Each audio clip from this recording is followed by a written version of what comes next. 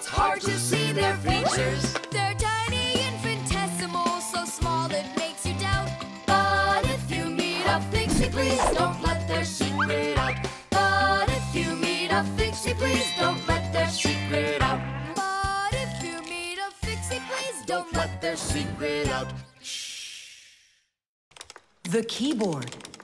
5, 4, 3, 2, 1. Ready or not, here we come. And where is he hiding this time? Tom Thomas! Yoo-hoo! Tom Thomas, you didn't forget about your grandma's birthday, did you? No! Oops, I did.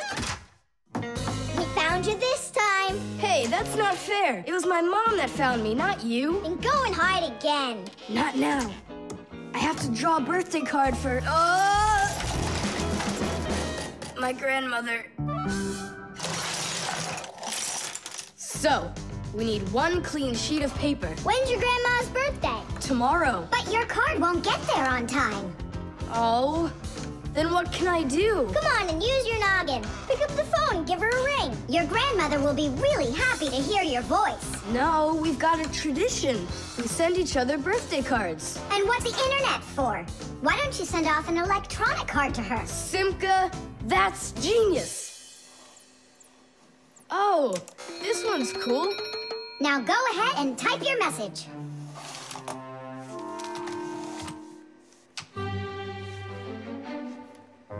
The letter D isn't working.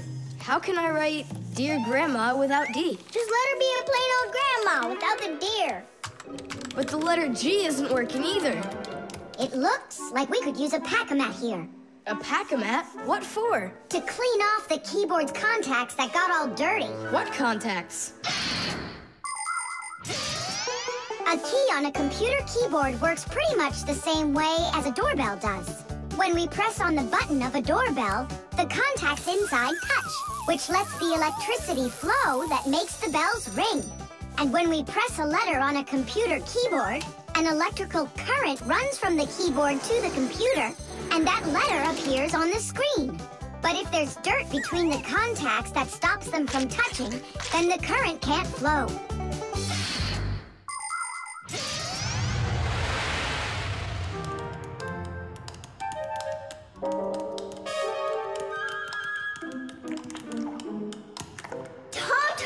What did you drop in here that is so sticky? It's probably the soda I was drinking. And so, you shared it with the keyboard? Here's the reason why it's not working. Where did so many crumbs come from? They fell off my sandwich.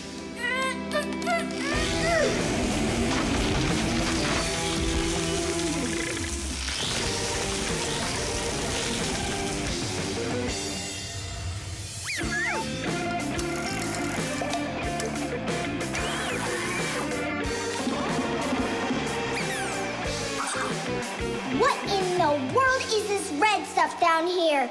That must be the sauce for my mushroom pizza. Oh, Nolik.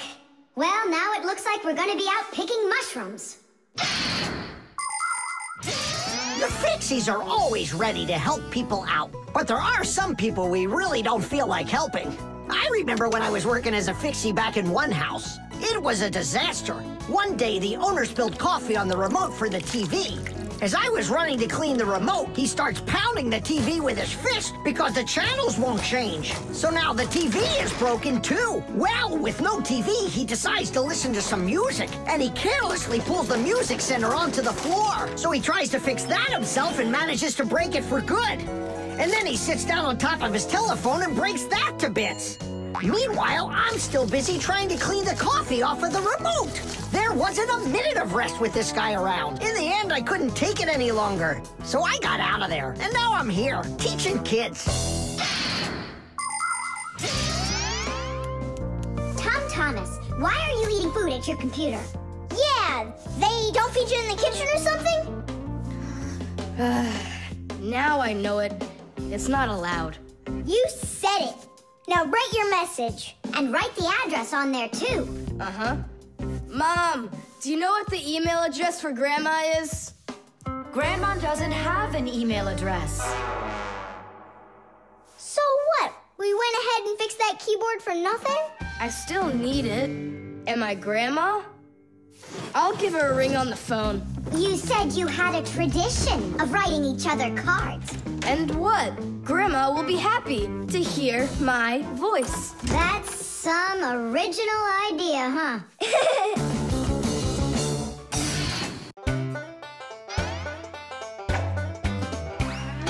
Fixies have a special sign I happen to discover. They hold 3 fingers in the air and flash it to each other. They send their greetings to you. They sing them and they shout.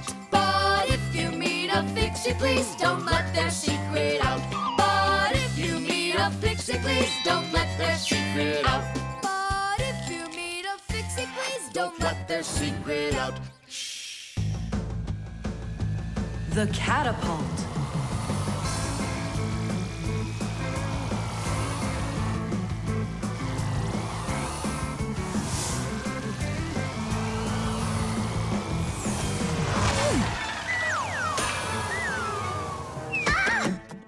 What was that, huh?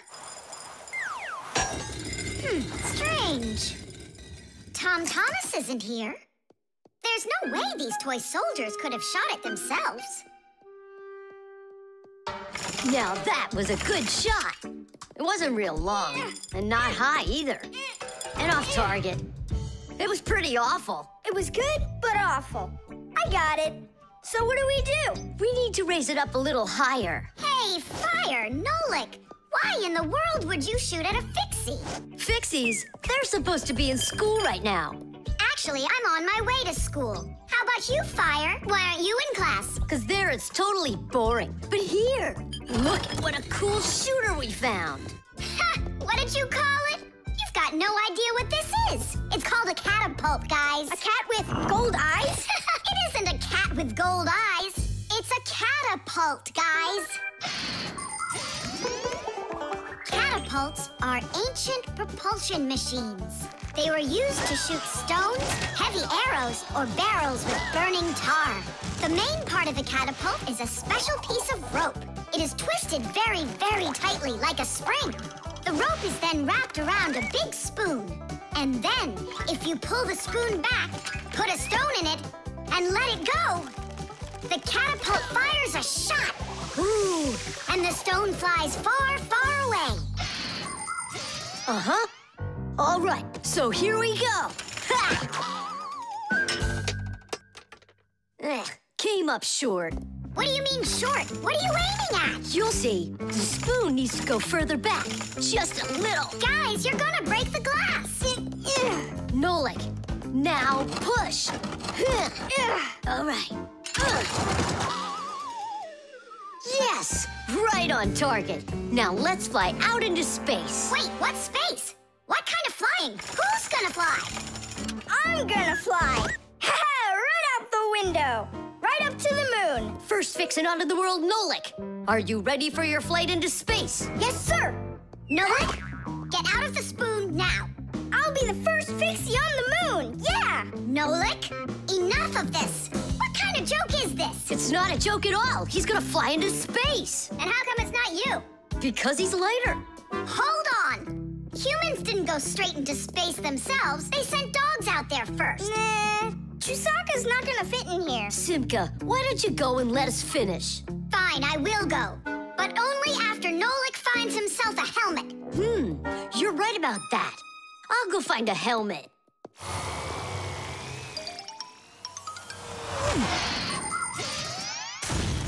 The catapult was invented in ancient times, but people still use them today.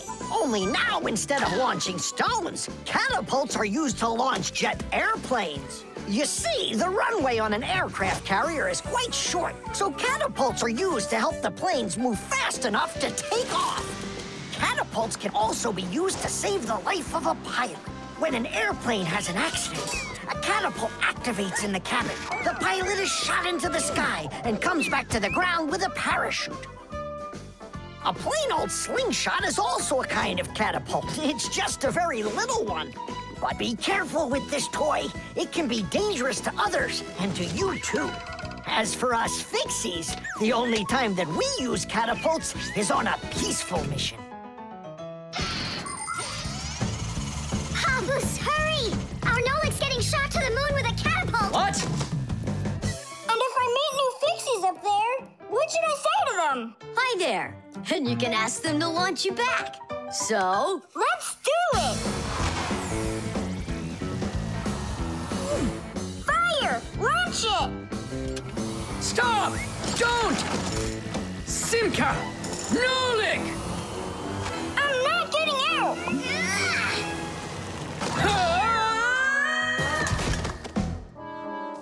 Whew! We're alive. Hooray! He flew all the way. Who flew away? To the moon? Nope, just a bit short.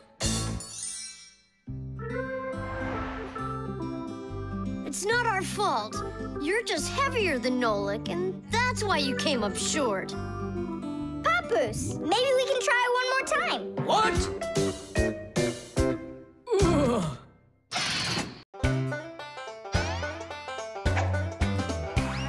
Can you believe that Fixies are such itty-bitty creatures? Even when they're magnified, It's hard to see their features. They're tiny, infinitesimal, so small it makes you doubt. But if you meet a Fixie, please don't let their secret out. But if you meet a Fixie, please don't let their secret out.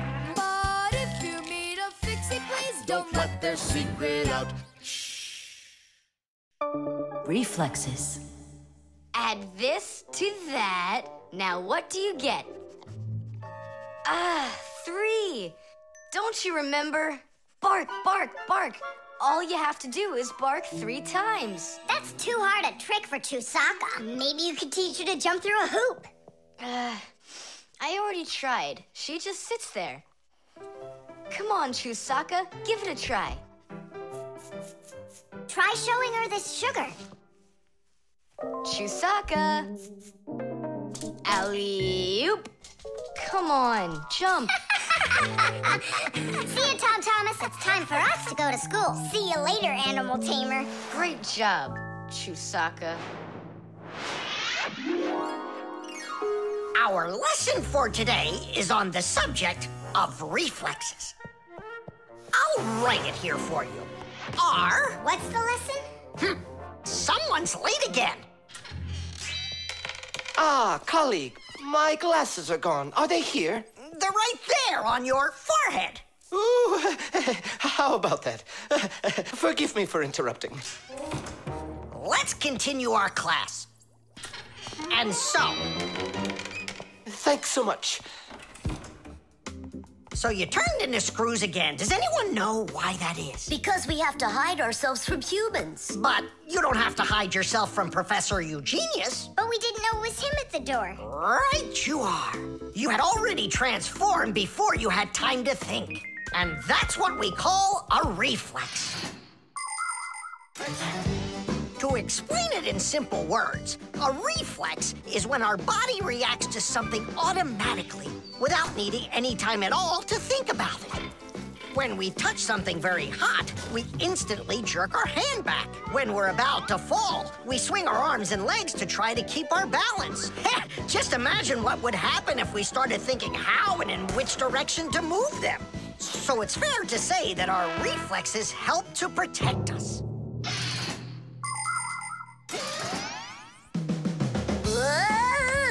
No kidding. They protect us. My nose itches. Achoo! Excuse me, I didn't mean it. Professor, sneeze. Is that also a reflex? It most certainly is one. Fire didn't want to, but then his nose tickled and achoo. Bless you, too. Thank you. And do dogs also have reflexes? Of course dogs have reflexes. All animals do. Yeah. It's something all good animal trainers know. They use the animals' reflexes to teach them tricks.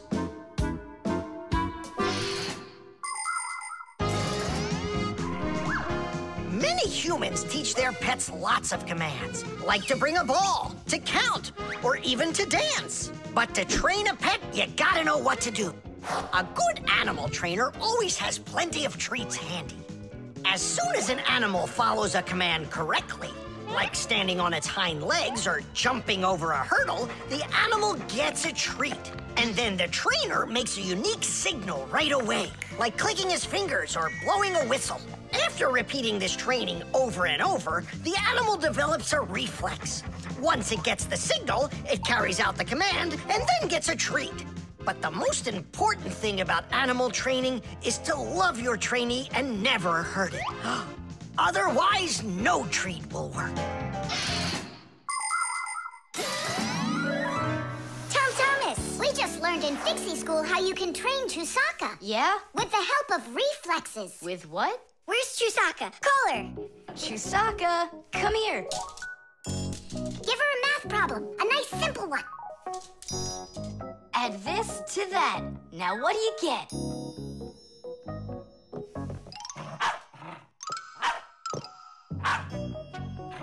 It's a miracle! 3! You got it! No, it's not a miracle. Science is what it is. You know how Chewsocka barks whenever she sees a Fixie around. That's what we call a reflex, you know. I understand. And do you know how I can teach her jumping? Well, we didn't figure that out yet. Wait a sec, I know how. Chasing Fixies. Isn't that one of Chewsocka's reflexes? Probably, although... Great, so let's go and train the dog. Nothing's ever too much for a good friend. Chewsocka.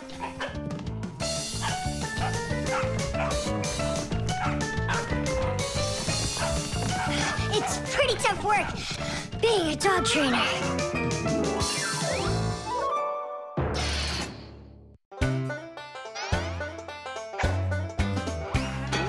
They take care of our machines, Irons, phones, and toasters, MP3s and TV screens, even roller coasters. Without them, clocks stop ticking.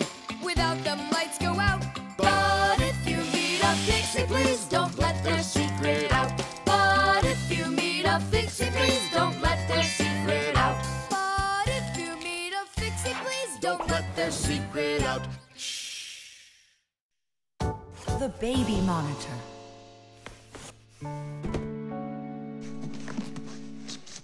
Oh, it's my old baby monitor. On. Check, check. Checking. 1, 2, 3. Checking. It's working. Why don't we give it to the Johnsons? They just had a baby the other day. This is mine, and I'm planning on using it. Aren't you a little too big for it? No, I'm not big at all. Well, I didn't realize that you're still a little boy. And a greedy one at that. They're never gonna notice this. Hey, Fixies, are you here? We're here now. Why did you call us? I gotta show you how I turned into a mind reader. I find that just a little hard to believe. Okay, then I'll show you. I'll leave you alone, and then you'll hide this button wherever you want. Then I'll come back and find it. You got it. So where's a good hiding place? Well, we gotta think of one. Right here, under the keyboard. Great! Go on, Nolik. Come on in. We're ready for you. And now, I'm going to read your thoughts. Here I go. You hid the button here. Look. Ta-da! He really does read minds. Oh, that was a lucky guess. Bet you can't do it again. Well, I bet you I can. We're gonna have to be sneakier.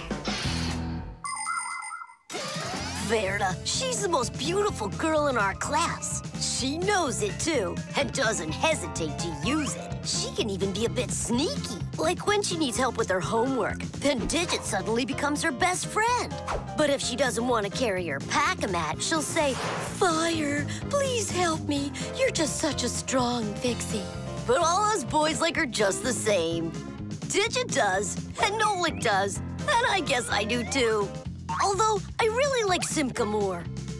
Or maybe Verda. Or both of them. I haven't decided yet. Verda can be difficult and even bossy sometimes.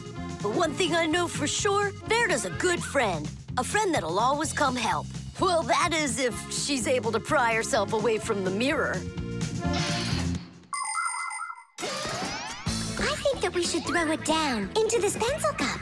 But then we concentrate on another place. That is good, but it won't work, Fixies. Come on in.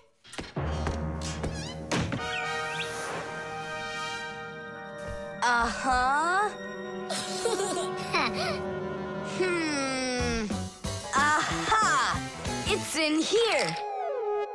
Titties? Simka, were you thinking about the cup?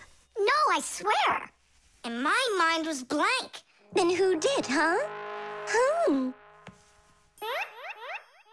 Uh-huh. Tom Thomas, what do you say we go again? As many times as you want. I know how he's been doing all of this. It's a baby monitor. That's how we can hear what we're saying. I don't get it. A baby monitor helps parents watch over their babies. The system has 2 units that look like wireless telephones. The parents keep one of the units by their side and put the other one in the room where the baby is sleeping. If the baby suddenly wakes up and starts crying, the unit in the baby's room will pick up the sound and send it by radio waves to the parents' unit. Mom or Dad will hear the crying and go and comfort their child. And so he's listening to us now. This time I know what we should do. We'll hide it under the globe. Ooh. Go on. Uh-huh. Aha! Huh? Where is it? If you read our minds, you'd find your button under the baby monitor. You tricked me. That's really not nice. And spying on us is nice, you think? I'm sorry, I just thought it'd be fun. Well, anyhow, Tom Thomas, you're too old for this thing. Unless, of course, you still need it. I'm not a baby. I was just, checking it. I'll go and give it to Mom. Mom, I'm not greedy. About what? Let's give this monitor to the Johnsons, and this car is for their baby boy. I don't think that baby's big enough yet for your car. So what? Soon he's gonna get bigger and become a big boy, right? Like me.